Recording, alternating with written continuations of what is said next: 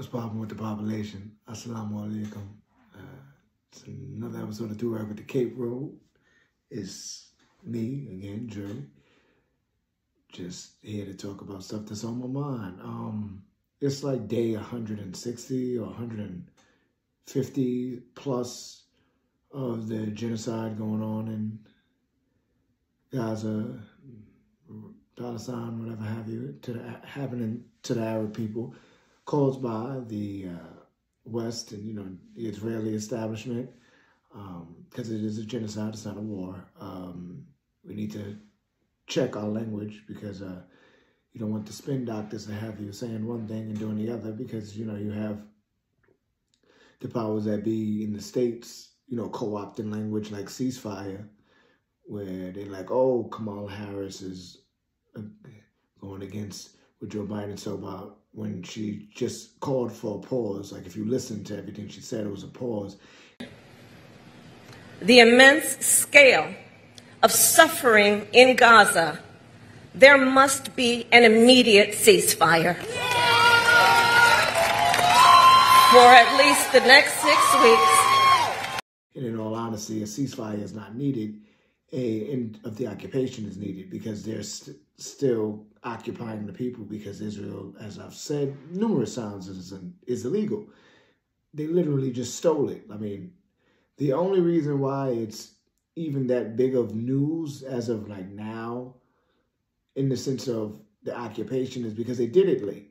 Because if you think about the last time an occupation was going on, as far as like one that was like well known to the West, was South Africa, with the apartheid state there, with the Afrikaans, which was some weird thing that the colonizers there made up to call themselves. But even in South Africa now, even though like now that the apartheid is over, I think there's still like issue with the land distribution, where, if I'm not mistaken, I think like 10% of, white South Africans own like 70% of the land, which is wild. I mean, it's also makes sense when you consider the history of South Africa in comparison to the apartheid state that is stolen Palestine, aka Israel, that Israel used to support South Africa and vice versa. Like, they would, I think South Africa, if I'm not mistaken, would give Israel guns, or Israel would give South Africa guns. I forget. But they supported each other like lock, stock, and barrel type. So we're living, through a genocide, which is wild. But it puts a lot of things into perspective when you think about history, where, like, I'm a big history buff, and I remember being in class, you would hear certain things like, wow, I can't believe this is happening, or this happened before. That's insane. I mean, look where we're at now. Luckily we aren't doing that again. But the way in which we talk about history, we speak from a place that it won't happen again or isn't happening now. And that's like dishonest when you really think about it, because we can look at something like as far as the enslavement of Africans in this country. Even though, if I'm not mistaken, only 5% of the slave trade happened in the States, and a large majority of it happened in Europe, in comparison, like numbers-wise.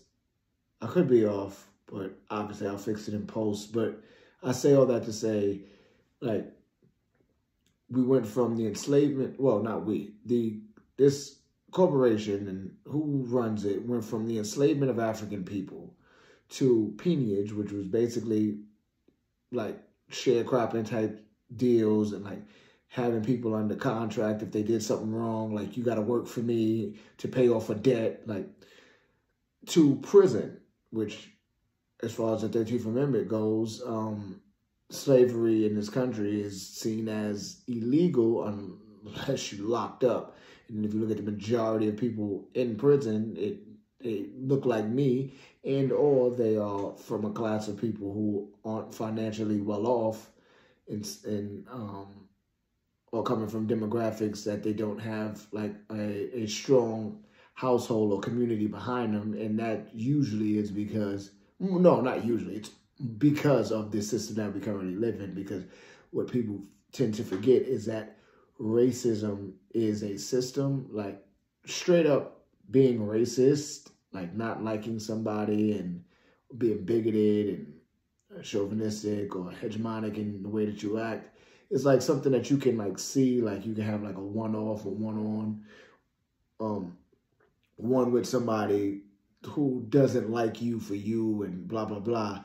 But like that you can kind of pinpoint and like, okay, that person is like a bad person. They do in the way that they operate. But with systems are ingrained and they are like the status quo. So for many, they don't notice that things are inherently racist or xenophobic, homophobic, all of the phobics in mystics. And I learned mystic mystics means hate something, not like something, all of those things. But because the system, you don't really notice it if you don't pay attention to it. And you just think that that's just how it's supposed to be. It's like, for instance, when you look at like something that's as basic as like HR work, where like you can hear like ethnic names or black names and those get like thrown out. Like as far as anecdotally speaking, I remember my mother told me she used to work at HR like when I was a kid, and she was like, yeah, they would throw out names that sounded too ethnic. Whatever that's supposed to mean is wild. But yeah, I mean, I know for me personally, like I went for a security position like a few years ago when I used to have locks, and the interview went well. And then the lady asked me at the very end of the interview when I was walking out, did you ever think about cutting your locks? Well, she said dreadlocks. First of all, dreadlock is a derogatory term. If I'm not mistaken, it was coined by the British because it was saying like your hair's dreadful. I'll fix it and post if I'm off, but I'm pretty sure, yeah. But she was like, will you cut your locks? And I'm like, no. Like, what does my hair have to do with security? But again, that's racist. Was she herself a racist, a bigot? I don't know. I don't know that woman. But systematically speaking, where she's coming from, she's working from the framework of a racist establishment. Because they believe, whatever they believe as far as presentation, like, oh, you look too ethnic or whatever have you. So we are constantly being put into positions where we're trying to move forward and progress and think that, you know, we can do things for the better. But then when you really peel the layers back, you realize that things have changed, but change doesn't mean better. Different doesn't mean better. It just means that whatever the bullcrap we were going through before may have adapted to what was going on now. And like, we're living through a lot of the things that we were seeing. Well, not saying a lot of things, or yeah, seeing if you watch documentaries, but a lot of things we were reading about in history class are happening now, like in just different ways. Like, again, like I spoke about with the coronavirus, like the Spanish flu. You speak about like a lot of the, for instance, people who enlist in the military feeling left out when they come back home, and how the VA doesn't really care about them, and all of these other things that many, you know, people who, you know, military vets go through, and they try to, you know, advocate for themselves, the ones that can, who aren't like completely screwed up with PTSD and living out on the streets, but the ones who are like well-adjusted, functioning within society, but like they got problems as well as the people that are living on the street who thought that they were fighting for this country. But when they protest or when they say anything, their grievances get swept to the side. But like, you have those people protesting or whatever, like that's no different than like the bonus army. If I'm not mistaken, that's what they were called. It was like after World War I, a lot of the military guys felt like, hey, I don't care about us. So just to make it short and sweet, a lot of vets got together and tried to march on Washington, and then like were like sleeping outside, or like they tried to like sleep outside of the White House or whatever have you, and like General Patton and a couple of other high-ranking officials just disrespected them, or like destroying encampments and kicking them out and shaming them for wanting to be treated like the heroes that you said that they were, right? So you have to realize that history repeats itself because everything is history. Like, it's just linear. It's just going on, and humans haven't changed that much for the better. They've just kind of adapted. Like, there's obviously aspects and parts of human life that's different, but overall, it's pretty much the same. And you look at, like, things repeating, like, for instance, what's going on in Israel and Gaza, like, the apartheid state, like, Israel, like, learned from South Africa and apartheid, and like in being able to other a whole people and demonize them and make them look like the bad guys, even though they didn't do anything to you and were there first, but you make it look like they did something to you, and also what you stole is yours. And then you also act in such a way that is like genocidal, which is like reminiscent of the Holocaust, like, and you're just doing it again, but which is weird, because if you want to argue that the creation of Israel is supposed to be a safe haven for people of the Jewish faith and people who are like ethnically Jewish or whatever have you, then, and say like it's a never again kind of mentality, and we want to be able to have a safe place for people of the Jewish faith, or what, and ethnically Jewish people should be, and then you operate from a place of hate, it is pretty insane, because you are just repeating what you claim you were getting away from. Not claim, but what you were getting away from. But then when you look up the creation of Israel from like the late 1800s with like the Balfour Declaration, the British dude talking about like, yeah, Jewish, ethnically Jewish people of the Jewish faith need a state. Yada, yada. You look up that, and then you look up like early Zionists and what they were talking about, and how they kind of aligned with like Nazis and that, like, yeah, they were like, yeah, they're helping the cause in regards to the need for a Jewish state, because clearly y'all don't want us here. And then you see like the terroristic acts that Zionists went to force the hand of Britain, who was occupying Palestine after like the Ottoman Empire, and saying like, yo, we need a place to be, and Britain like, yeah, word, we know, and we just got to figure this out with the Palestinians, like the attack on the King David Hotel. Like, one of the heads of the organization, the terrorist organization of Zionists that attacked the King David Hotel, ended up becoming one of the first prime ministers of Israel. Imagine your leader literally being a terrorist. So, but you see that, like, that the history is just going on. It's not necessarily repeating itself, more so than it is just people are humans, creatures of habit. So if you don't change things for the better, you just adapt things for the worst. So you look at like somebody like Benjamin Netanyahu, who like fought in the Yom Kippur War and all that. He's also a terrorist. And he's also like the furthest thing from like, if we were to go, even though race doesn't exist in humans, but if we were to go off like ethnic backgrounds as far as like his history, he's also like Polish and Spanish, and like his dad, I think his dad and mom, but his dad is from like Warsaw, like Poland, like that was ruled by the Russians at the time. And his last name isn't even Netanyahu, it's Milikowski or something like that.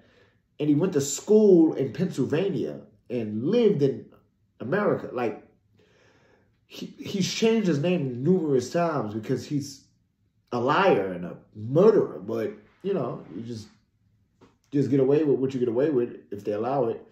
But the way in which we are seeing history, we have to take ourselves out of this mindset that things are not different. I mean, things are better. And so, like I said, in certain respects, certain things are, but we have to attack certain things that are going on within our society as humans for change. Sorry, I'm mixing up my words. We have to attack certain aspects of our society as far as the thought in certain aspects of our society for the better. Because if we keep allowing these kind of thought processes, these kind of think tanks, so to speak, to exist, things like this will continue to happen. Because, again, there's genocidal acts happening in the Congo. You have Port-au-Prince and Haiti, like they're going through it. Sudan. You have like all of these places that are going through these conflicts and repeatedly go through conflicts. And we look at them in a vacuum and they're all interconnected.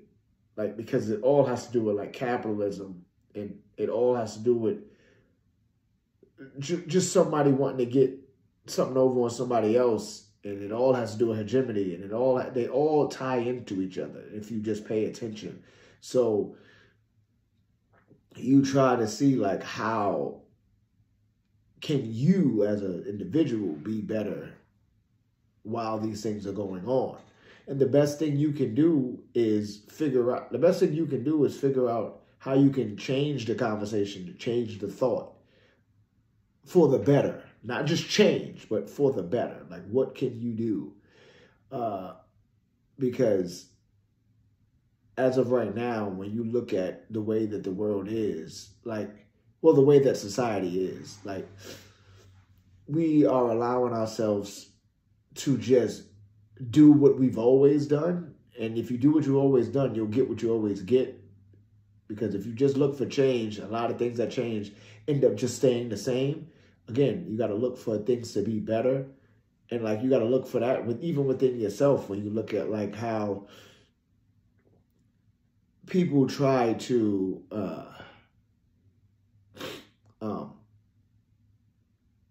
hide from who they are, or not allow themselves to grow because they think the only way I can be somebody within this society is if I'm accepted by everybody. But and then a lot of people who say like, no, I don't, I'm alone, I do my own thing. It's like, usually if you are talking like that, you are doing that for attention. Usually, like, you are wanting people to follow you. You are wanting people to be a part of your think tank, so to speak. Like, but in actuality, if you are really trying to be counterculture, counter establishment, counter the status quo, you would go out of your way to see how you can rearrange your thoughts first, and for the better, not just change, but for the better, and then move amicably after that. Like, well, move with a purpose as well, because we have so many people now, like, wanting to identify as this or identify as that in regards to like their political leanings. Like, oh, I'm liberal, or I'm conservative, or I'm right wing, left wing, I'm this, I'm that. It's like, you could just be a human. Like, let's just move and operate like humans, and let's treat people like they should be treated. And let's operate like, again, Roy Jones Roy Wood Jr. made that joke where he was just saying, like, you know, people have problems with trans people, and they don't seem to have a problem with, like, calling Superman Superman, like, or Batman Batman, like, but that's their alter ego, or that's who they call themselves, and you call them that too. So it's like, if you can call those people that and get into full-fledged arguments about, like, fictional characters, then why can't you just call somebody who they are? Like, why would you dead name a trans person? You get what I'm saying? The name Jack want to be called Jill. You can't do that. Meanwhile, half your favorite entertainers been performing under a fake name. You ain't had no problems with that. I ain't finna call you Jill. Meanwhile, you think Ice Cube is his real name?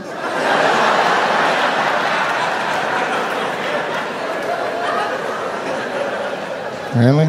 Or maybe he just gave you a name he wanted to be called? Maybe?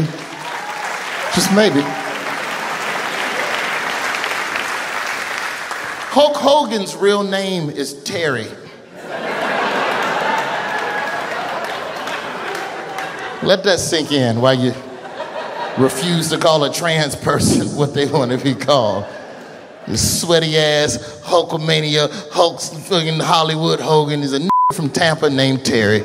Same kind of thing, like understanding people's identity and understanding, like, things for the better for yourself at first. Because if you look at, like, from trans people to cis-hetero people to everybody, like, a lot of people aren't comfortable in their own skins initially. And then when they start to be comfortable in their own skins, they get pushback. You had the young kid who, I forget the child's name. They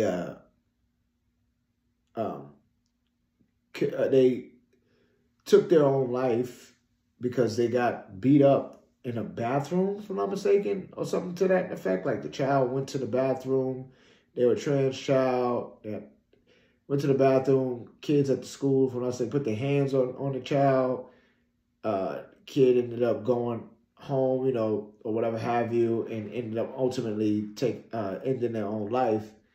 And for what though? In the sense of, like, I'm not shaming that child for doing what they did, and those kids for doing what they did it from a place of not understanding themselves, in the sense of, like, you're so caught up in whatever you're being taught, or whoever's telling you how to operate for you, that you're not allowing other people to be themselves. Like, you're so worried about somebody else's identity and them figuring themselves out that you think that because they want to be themselves, that is a attack on you.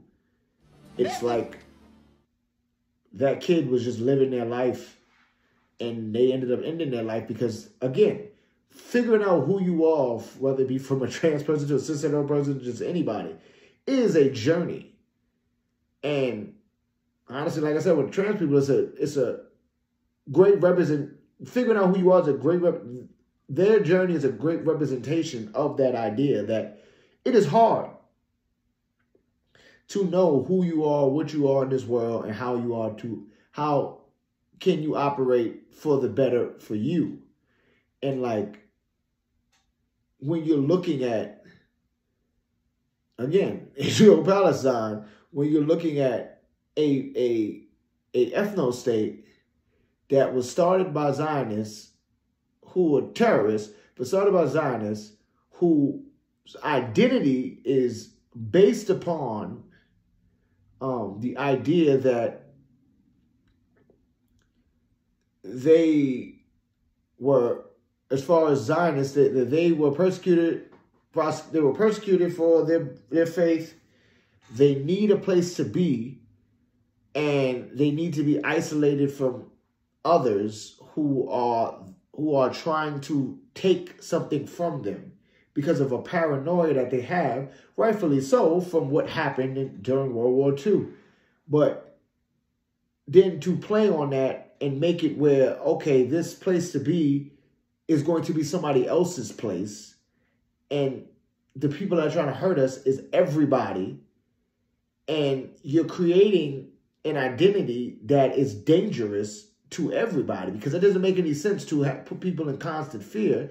And then people who aren't in line with that, you treat them awfully. Like you tell these people who don't identify with that they're wrong for not choosing to act like you do. Like, you have conscientious objectives. I don't know why I can't say that word. Excuse me. Conscientious objectives in Israel who go to jail. Well, I don't think it's prison. I think they go to jail. Whatever. They go to jail or prison for not joining the IDF, because if I'm not mistaken, being a part of the IDF is compulsory or whatever. Like, you have to do your term, because a lot of countries are like that outside of the U.S., where you got like mandatory military stints. There's people that go to prison or jail or whatever for not joining the military, because they don't think that they should be doing. Well, they don't think that they should be in that military, because they don't believe in the ethno-state, because of what this ethno-state is doing and how it's trying to tell us that we're the chosen people.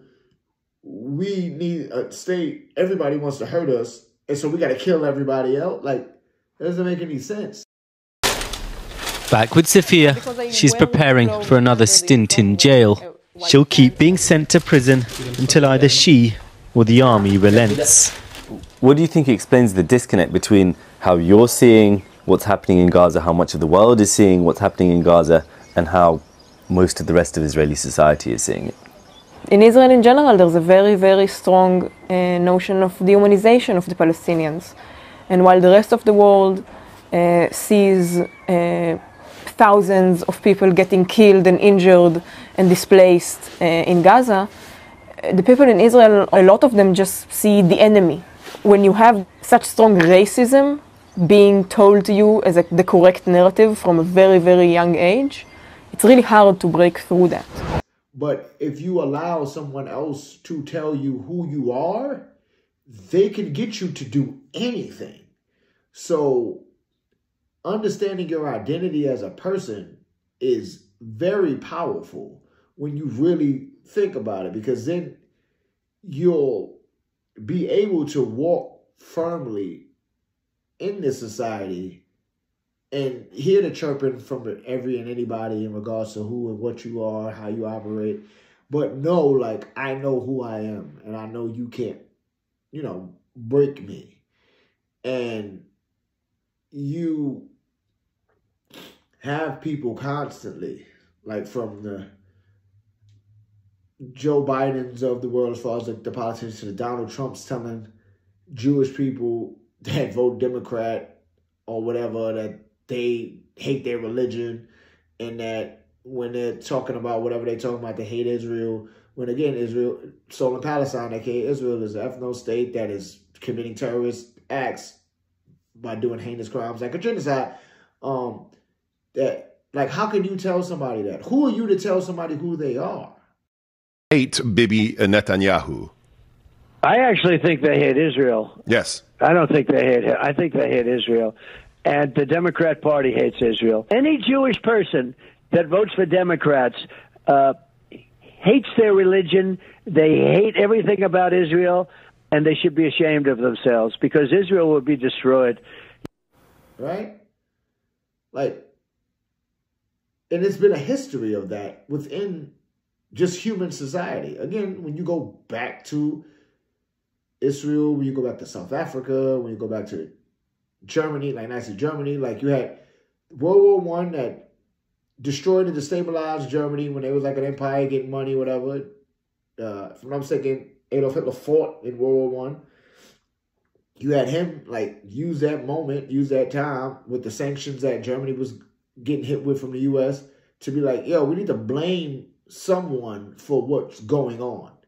And xenophobia has been a part of humanity since like societies have existed, it seems. So He was like, yo, let's blame these like German Jews or whatever, that it's their fault.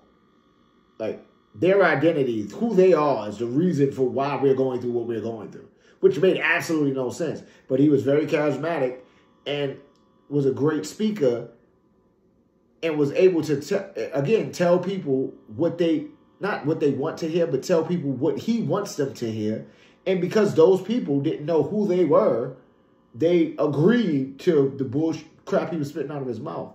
Like, I'm from New York, so I've been to, like, the Holocaust Museum out there and heard some, and like, I forgot, it was one of the exhibits, if I'm not mistaken, where they were talking about like Jewish people saying like they've been to, it was like someone, it was quoting someone that said that they've been to like a Hitler speech, and it, like, if you don't know who he is and you just listen, like, he'll have you hating yourself. But again, that ties it to the point of knowing who you are. If you allow other people to dictate how you operate, you will do whatever they tell you to do. Like, if you allow them to tell you, no matter who vote blue, you will vote for a genocidal maniac Zionist who's a well-known Zionist. Joe Biden has been saying it forever. I make no bones about it. I get criticized for having said a long time ago, you need not be a Jew to be a Zionist. I'm a Zionist. Were there no Israel, there's not a Jew in the world to be safe. You will vote for Donald Trump because you think he's the better option. And he's also a Zionist. He also signed the Abraham Accords. He also recognizes Jerusalem as a capital, I think East Jerusalem, as a capital of Israel. He also gave Israel guns. He also gave them the Golem Heights. They're also going to call it the Trump Heights. He also told Jewish people that if they vote Democrat, they hate themselves. So, like, yeah, bro, like, don't let people tell you who you are. Like,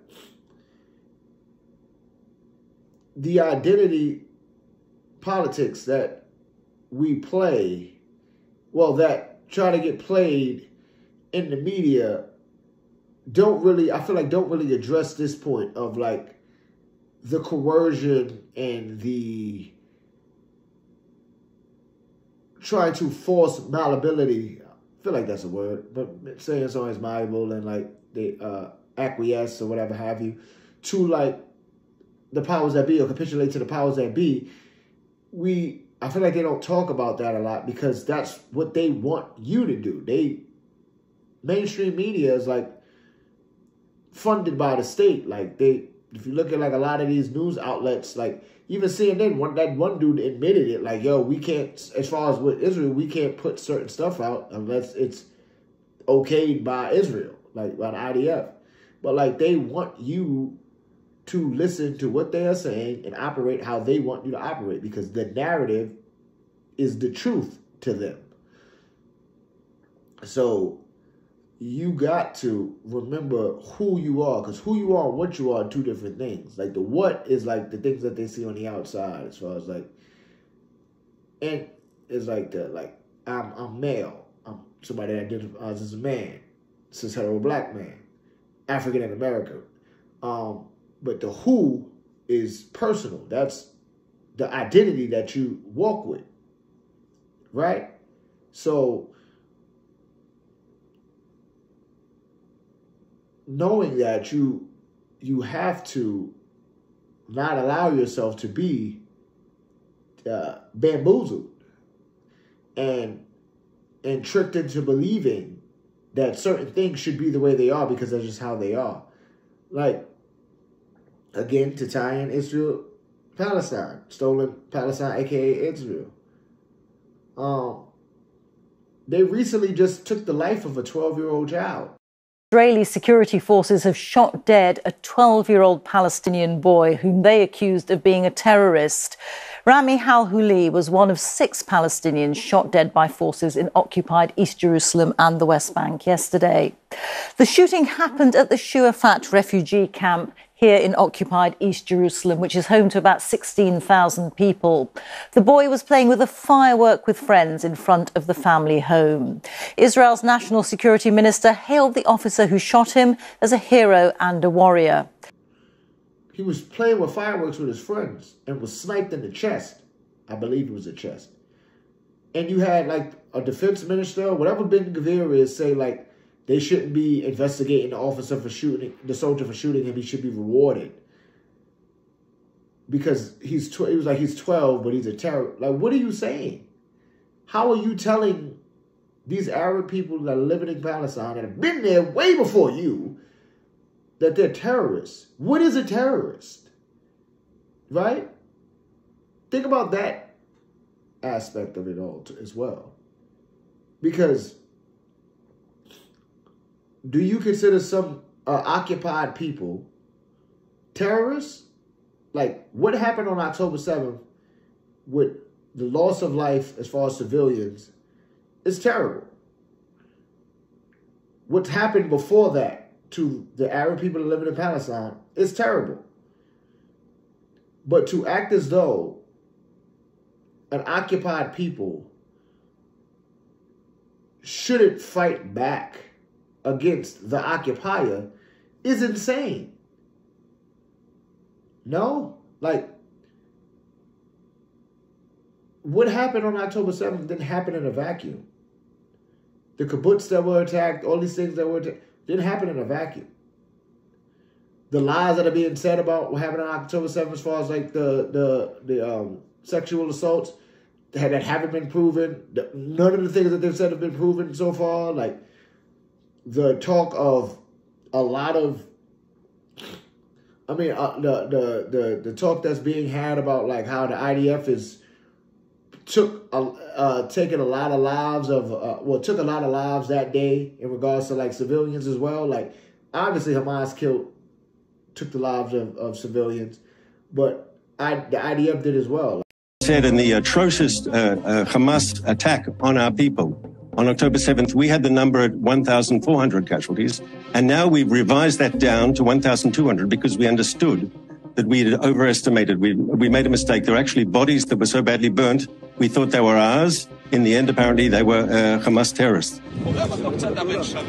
There's a lot of evidence out there that's been produced by the Israelis, which is either contradictory or potentially self-harming. If people were saying, oh, actually, we went through the different bodies and we realized some of the burned bodies were actually Palestinians and they weren't our civilians. That begs the question, why were they burned and who burned them? How were they mutilated and who mutilated them? A proper forensic investigation would have to clarify who killed them and how they were killed. And they did that by indiscriminately shooting like helicopter stuff and tank rounds or whatever have you, like charred bodies and whatnot. But do you call that a terrorist attack, or do you call that a resistance group fighting against an occupying power? That still doesn't mean that it's justified to take the lives of civilians. That's never justified no matter what. But it does put things into perspective when you realize that they are occupied people fighting against a tyrannical regime.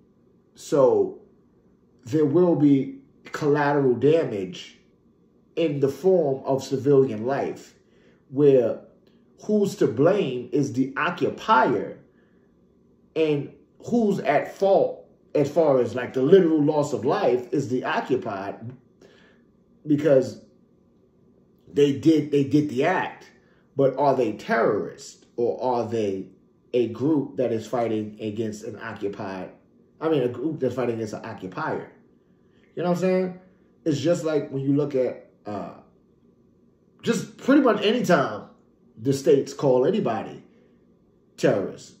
Like, are they though? Like, I personally look at a terrorist as somebody who's doing something from a power standpoint, like just like racism, like being a racist. Like you have to have control. Like you have to have a control of somebody being able to get a job and stuff like that, and like some form of power to truly be a racist. You can be bigoted. Like I can be bigoted. I can be prejudiced. But being racist, I don't have any power in the sense of I can't stop any group of people from getting a job or stuff like that. You get what I'm saying? That doesn't mean I can't be bigoted or hateful or whatnot. So I say all that to say, like, you create, not you, but like the West and other like hegemonic like regimes or whatever have you, like they create the resistance. You look at the Taliban, literally was created by the U.S. to fight against Russia.